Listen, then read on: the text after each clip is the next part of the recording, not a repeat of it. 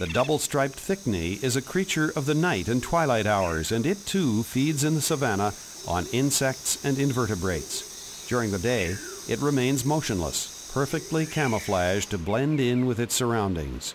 It has the large eyes of a nocturnal hunter. The double-striped thickney only lays one egg on the ground. It is very difficult to find, as it is a silent creature, and its song is much quieter than the strident call of the southern lapwing. The double-striped thickneys do the same with their single chick. They leave it hidden in a small patch of bushes while they feed, and then move on to a new site.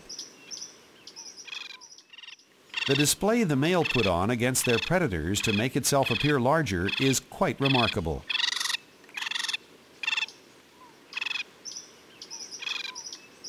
When danger threatens, they flee with their young.